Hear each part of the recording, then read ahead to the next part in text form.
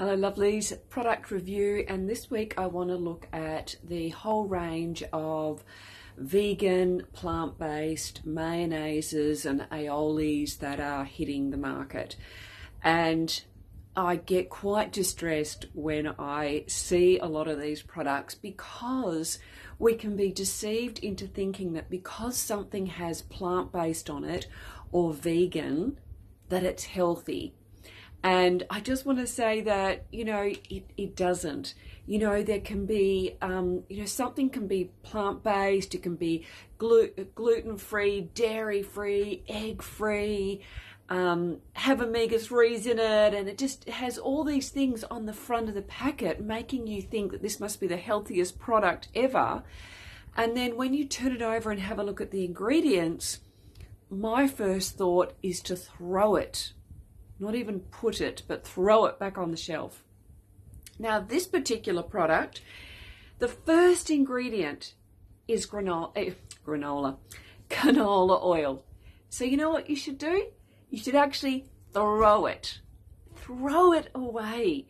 If anything's got canola oil in it, or any of those seed oils, canola, cottonseed, corn, safflower, sunflower, soy, they are all highly processed, genetically modified oils, and they are so unhealthy for you. You can tell I get really passionate about it. So, like some things are okay to be using once in a while or, transitioning, but these aren't. And I would just encourage you to find another dressing, find another way. Now, one of the things that you can easily do, is squeeze some lemon juice over, your salad, or you can, mix up some apple cider vinegar with a bit of honey.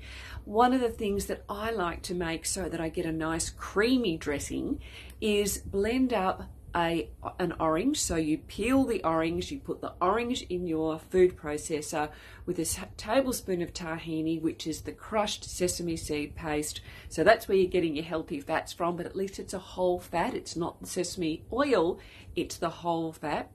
And a little bit of herbamare, which is the healthy salt, and blend that.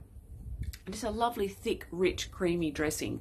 You could also make a dressing out of avocados.